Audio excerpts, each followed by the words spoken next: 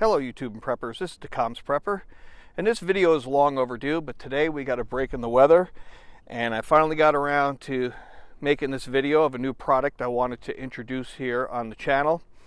The good people at Chameleon Antennas were kind enough to provide me some equipment last fall so I can have ham radio in my travel trailer.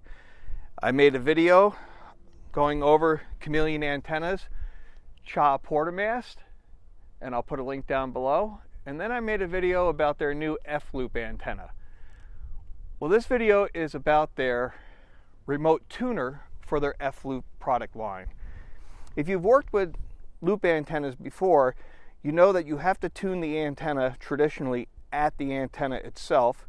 And if you have any separation between your radio and your antenna, that can be a bit challenging.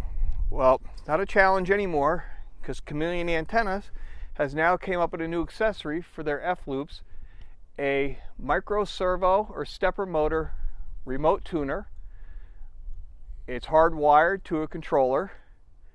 The power for the stepper motors on the head is provided by the 9-volt battery in the tuner controller here.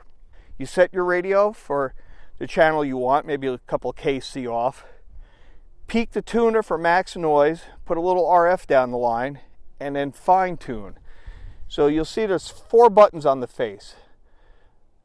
Fine tune down, coarse up, fine tune up. So as you're listening to a station, you can actually hear the difference as I step off of the tuning solution. And you can see how the audio is getting louder now, weaker. And then if I had RF power, I could fine tune the SWR with this remote here. And that means I don't have to get up at the antenna, because another challenge that sometimes happens with loop antennas is you get a perfect tuning solution right next to the antenna, and then when you step away, it changes a little bit. So now you can have your antenna in a fixed position and tune at your actual station over the remote cable here.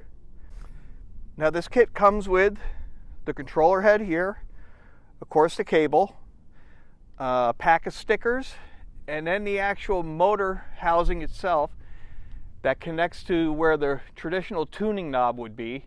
You take a few screws off, everything comes in the kit. It's 4 screws to attach the remote tuner to the antenna capacitor there at the base of the antenna.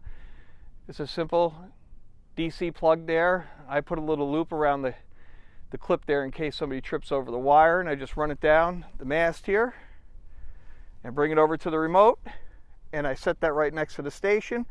So as I'm moving around the bands, I can now tune from my local position and not have to go out to the antenna or near the antenna.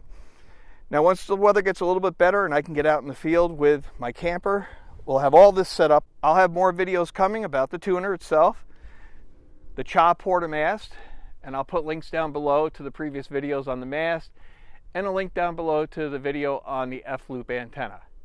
And as always, thank you for watching my videos and subscribing to my channel. This has been the Comms Prepper with a short video from the mountains of West Virginia. Take care, everybody.